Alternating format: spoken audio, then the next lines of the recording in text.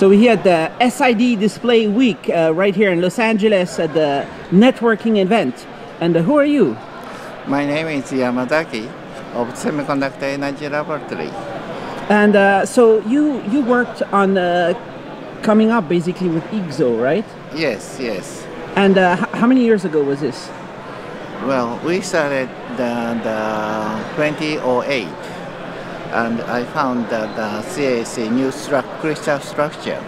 Then we started the big project. At 2008? 2008. So 10 years?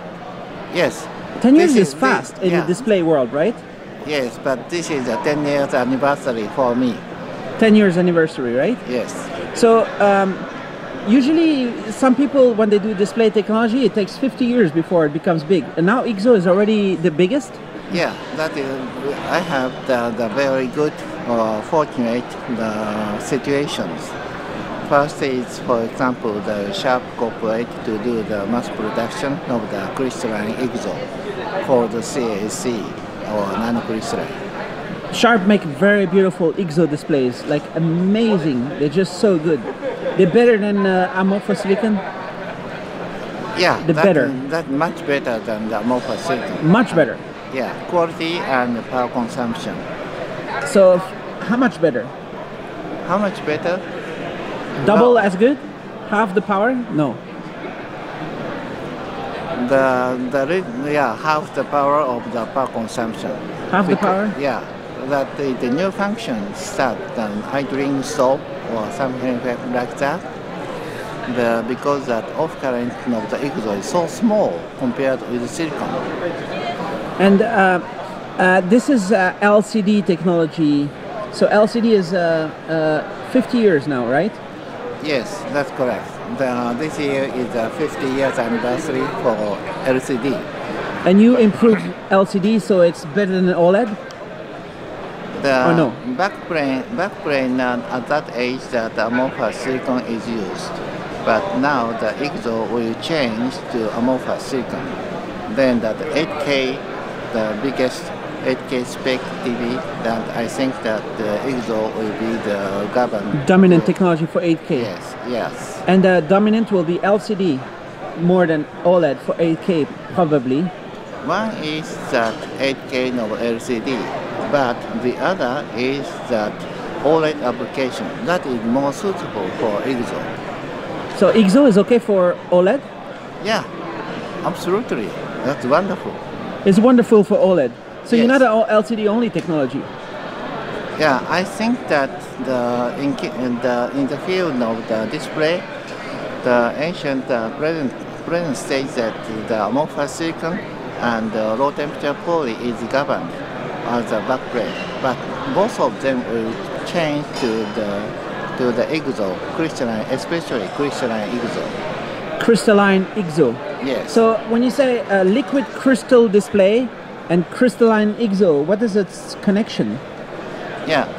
A different crystal? The control, the backplane of the IGZO will control to the which pixel will bright or black or like that, so that the backplane and the front plane will cooperate with each other. And do you have 8K TV at home? Yes. You have one? Yes. In your home? At my laboratory, we have. Ah, in your laboratory, not in your home? No. Not yet. But in the next 2 years you will have, right? Because 2020 Olympics will be 8K. Yes, correct. So that we do the co-research with NHK to spread to the 8K spec. And IGZO is also better for HDR? Yeah, much better. HDR is the spec is 2K, so that is 4K and 8K, so that much better the quality. I really want to have an 8K 70H Sharp display. It looks amazing, right? But it's cost $8K dollars.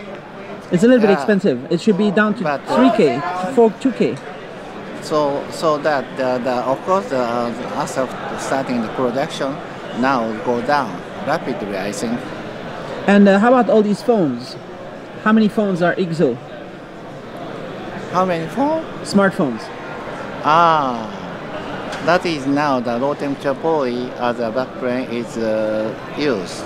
But maybe in future, in 5 years, that will change to the IGZO because the OLED is more suitable for LCD. So right now, it's which one is used? Is amorphous silicon now? Now, low temperature poly. Low LTPS. LTPS, yes. So now most smartphone is LTPS. Not Yes. Nobody is making IGZO, or somebody. A little bit, or no? That is smartphone, nobody. Nobody. But iPad, the most of all iPad is now produced by using IGZO. Nice. So if you have 9.7 inch or larger display, it's suitable. But they will go down to smaller. Smaller, not the medium size, not the iPad. And then in future, that the iPhone light. Is there any chance IGZO can be used for reflective display that has Yeah. no need for backlight? Yeah, that is IGZO is very strong to the flexibility, so that we are the first to certify the IGZO as a flexible display. We say the foldable display 3 years ago. So you certified for flexible displays, but how about reflective displays? The display that can use outside and have the transflective or reflective or So that properties. we invented the hybrid display. That is at the outside that the reflective LCD is used, but inside the room that the OLED will emit it to the signation. You invented that? Yeah, You also did that? yeah. This and this SID we presented the three sections. 3 sections of Yes. hybrid display. Yes, correct. How's the quality of the hybrid? If you go outside with the display, how is it? How will be the quality? Like paper? Or no? Frankly to say, not so much.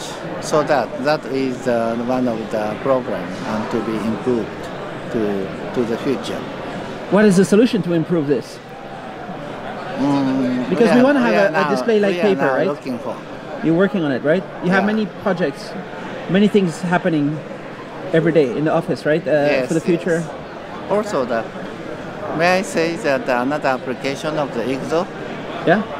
that is that in the age of AI, artificial intelligence. Yeah. Do you know that?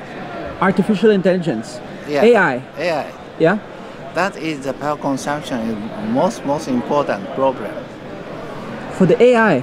Yeah, so that for the application, LSI is one of the reasons for the high power consumption. So that if the silicon LSI may change to IGZO LSI, then that power consumption becomes less than 1%. But are we talking about processors? No. What are we talking about? Silicon of what? After the maybe it takes 10 years or like that, but the possibility of the IGZO is so high, not only to the display. Not only display, also but CPU. also the CPU and memory. CPU and memory will get IGZO also. Yeah, I think 5 or 10 years later. So that means the CPU will be 100 times less power consumption? 1%? Yeah, I think so.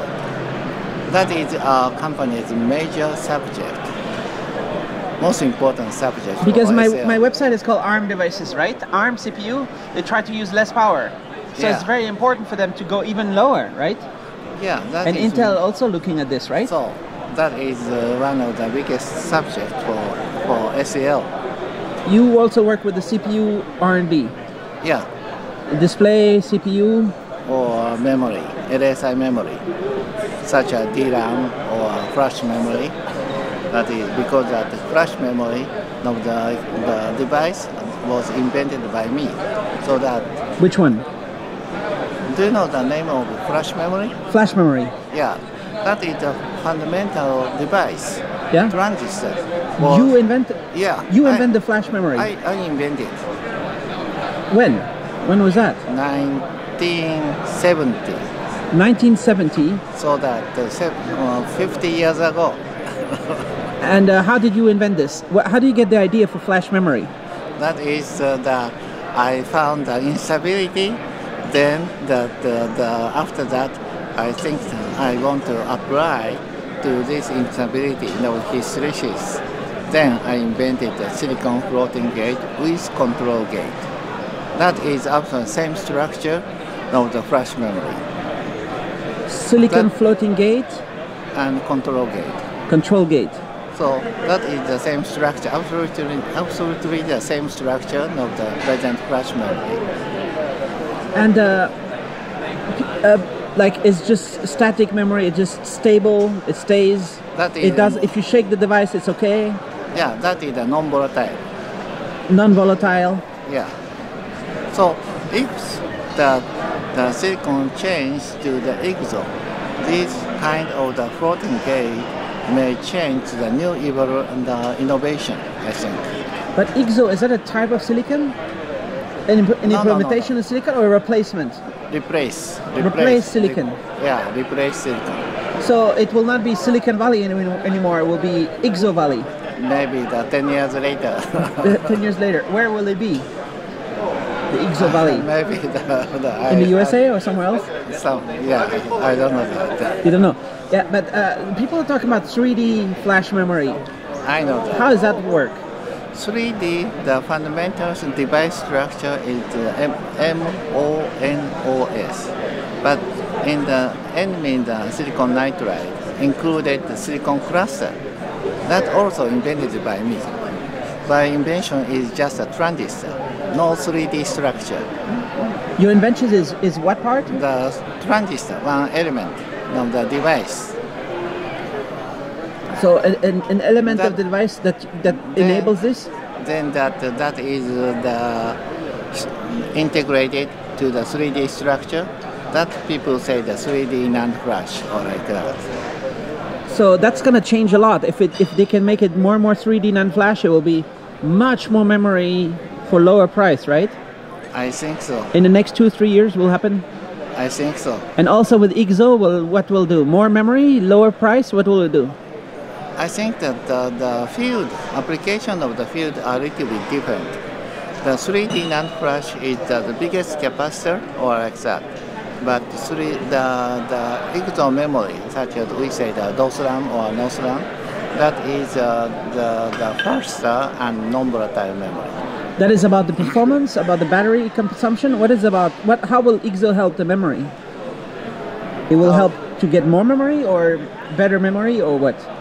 Yeah, that is now that the AI field, the new application, new market is requested.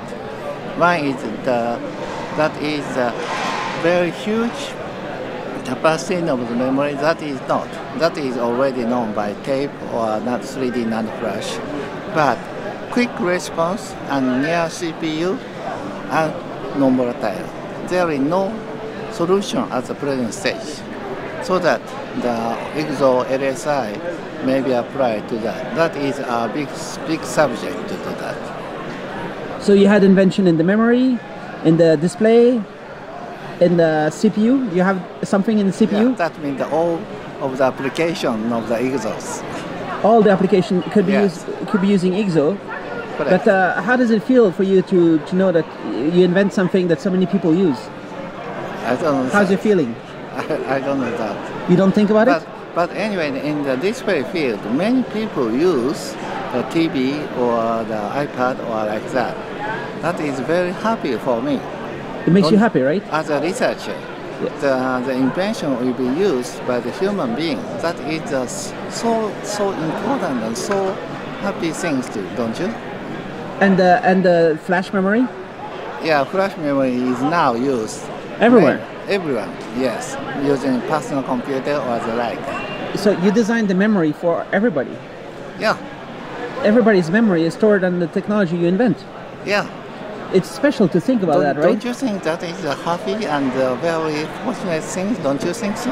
It's very fortunate. That means thanks to you, you're giving memory to human people, right? Yeah, I think like all the pictures, and everything. Then after that, the AI age will be grow. That is so good for human being, don't you? And how does it work when you have a challenge, something new, needs a new solution? How do you work to invent something new? That is the new challenge, as I said. So that like a space shuttle. How do you get your company and your employees to think about finding a solution? How is the organization for this? That means that because that I'm the president, so that by doing the research controlled by me, and we are concentrating to complete the memory or CPU, that we say GPU or GPU, that will be used for IGZO. That is my fortune, my last job, biggest job. And every day trying again to find a solution, invent again and again? Yeah, something new? Try. That is the same as Thomas Edison, you know that. And it must be a fun job, right? To just sit down and try to find a solution? Because as we the patent so many things, to more than 50% of the IGZO related patent in the world. So that we are now making the way for as a pioneer of the IGZOs. And here the conference is also the guys that invent the LCD, the OLED, and the plasma. Many guys around here. Is it nice to come to the SID Display Week to talk with your friends, right? Your friends? Yes, we have so many friends. But our position is a back plane, not a front plane. The back plane is more important? Maybe for the active or very precise view, then the active, back plane is very important to do that. How soon are you going to have a flexible phone? Next year? Maybe. How soon can we all buy this? Maybe next year or the year after the next. And also maybe thanks to IGZO? Yeah. IGZO must be the must necessary to do that.